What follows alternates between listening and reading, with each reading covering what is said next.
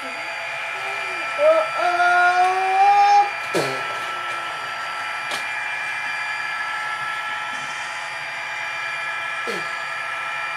this truck? The train is small, but it can't go through like that. So it can't go through like this.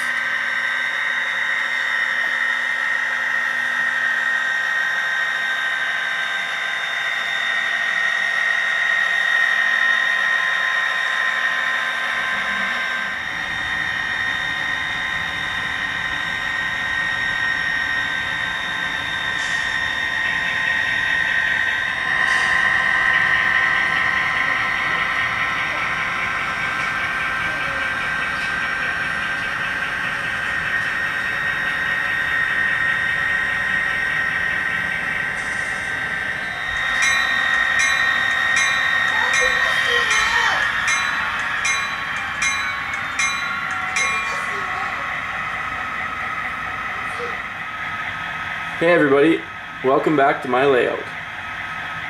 This will be a layout update for July 2018. Oh, I don't know that one. I want to say Minion. Sure. Minion. Get back to my layout, Minion. I hope everyone in the northern hemisphere is having a good summer. This will be a quick update on the progress we got done down here. Not too much, we'll start basically on this side, the west side of the layout. So I did get more of the backdrop painted, and this time I just used my air gun to put on a little bit of white down below. I think it turned out pretty good. So I ran out of paint right there at the window, you can see. So I gotta go get some more of that.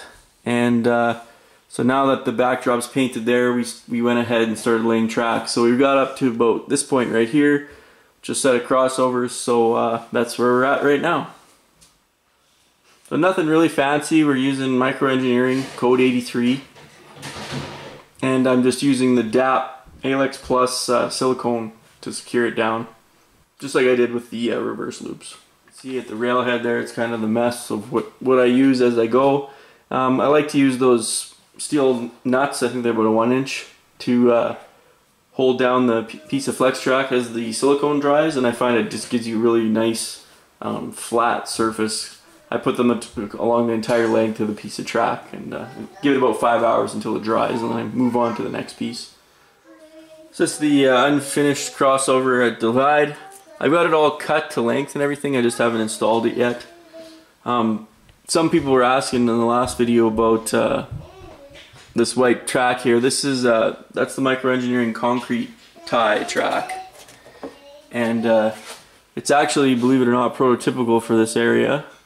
You can see a little better maybe.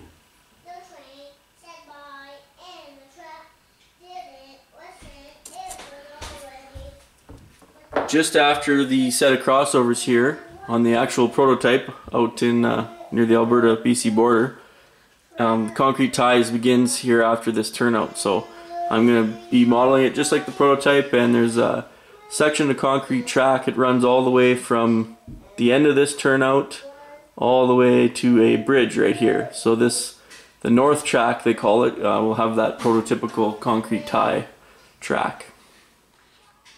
So then from the crossover west, that's all done now, double track. It's all laid all the way into staging. And I just have a couple feeders on it right now so we could run some trains, but I haven't finished the permanent wiring on it yet. That's as far as we got on this side. So the only other major thing we were working on this past month was mainly spent all the time I had on this reverse loop, and we did get the track is all finished, laid all the way around the thing now. Feeders have been dropped throughout for all 5 tracks. I haven't got to wiring it yet. Lately I've just been working on getting the switch machines put in. I got all 8 switch machines are installed, and now I'm just kind of fine-tuning them to get them to work good. There's a different angle, completed loop track. Basically the same idea as the other loop that you guys have seen lots of. It's 5 25-foot long tracks, and should be able to use this for turning the trains around off the layout, as well as storing up to 5 full-length trains. I'm wiring it exactly the same as the other loop as well. I used 2 auto racks to determine where the fouling points are, so that's this black line right here. And then just up from that fouling mark, I cut the gaps in the rails, so that's where like a locomotive, you know, its front pilot would be here, its first wheel would be about there. So I wanted the gaps in the rail because this is switched reverse loop power here, and this is actually block detected into the turnouts. So the idea being eventually when you got a bunch of different trains on here, if somebody leaves a train foul and is actually past this gap in the rails and on sitting on the turnout here or any of the fouling points on the 4 turnouts that go down the onto the mainline, because this is also block detected, that'll show up in the signaling and you'll get a red light for this block because somebody is sitting foul here. So you'll have to be clear.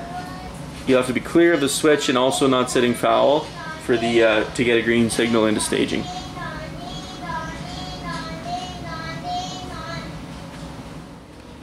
Feeders are 18 gauge, and then I just solder them directly to the rail. So the only other thing, I finished the artwork for this control panel here.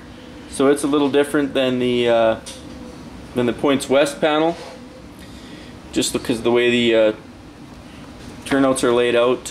But basically, there will be a switch for turnout control on either side, and then also a on-off switch for power for each loop. So if you got 4 trains sitting here not being used, you can just flip the power switches off, and then you won't be drawing current or have a bunch of noisy sound-equipped locomotives sitting there idling.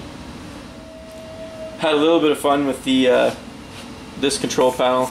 I actually included the prototype passing siding length there at Banff, and also on the name sign for it, Banff East, and I put the mileage, which is the actual prototype mileage for the signals there at Banff East. So just having some fun with it. There's just a quick view underneath with the all the Tortoise motors installed. So they're pretty straightforward. Eventually the frogs will be powered by the Tortoise switch machines, and you can see I've got just on the other side of the switch, there's a set of feeders on the block detection side of the layout power. So those are all powered, this section's all powered through block detection. So that'll catch us up to date with all the progress on the layout, guys. We haven't been getting too much done down here. It's been pretty nice the last 3 weeks especially. We had a little bit of a vacation there. We went to Saskatchewan for a while. So it's been nice spending some time outside enjoying the nice weather. So on the rainy days and stuff, what we're going to try to focus on is I need to get this terrain secured down here in Banff. This stuff's not secured to the benchwork yet, so I need to do that, get that all done, and then we can continue on with the track laying here through Banff, do Banff Yard, and keep pushing west.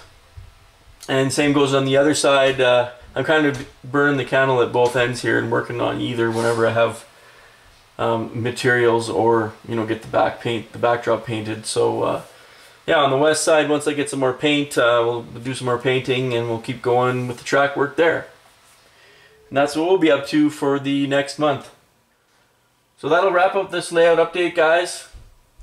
As always, thanks a lot for watching, and we'll see you next time.